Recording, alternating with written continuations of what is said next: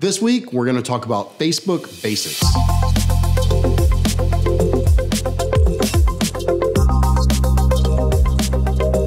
What's up, fish fans? My name is Marcus, and you're watching Marketing Madness, the Bluefish vlog. I was just on Facebook a bit ago, and I posted some pro tips that I thought were obvious things that everyone knew, but from the response that post got, I realized that they were not so obvious. So, pro tip number 1 of 5. Make it easy on people to friend you on Facebook. I can't count the number of times that someone has asked to connect with me as a friend, but they use a group photo as their profile image.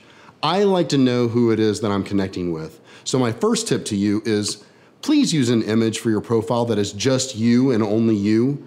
Special exceptions are made for your kids, but if you're a female and you post a picture of you with your 3 best friends, how are people supposed to figure out which one of you is requesting the connect?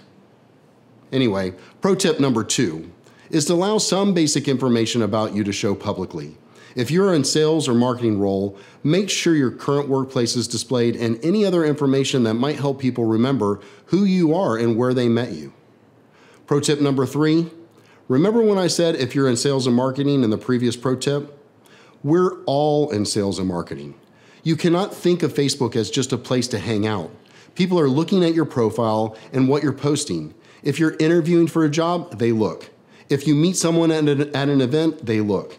And if you comment on a post for a mutual friend, they're looking at your profile. You never know what opportunities might arise out of having this kind of mindset towards social media. Pro tip number 4 would be to be careful what you post on social media. There are just some things that you don't need the whole wide world to know. Not that you can't share your life, but if you know your business audience or future employees are conservative, you probably don't want to post pictures of you and your homies getting hammered on Bourbon Street. Pro tip number 5, just be yourself.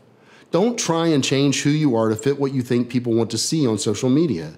If you put yourself out there in a genuine way, people will respect that.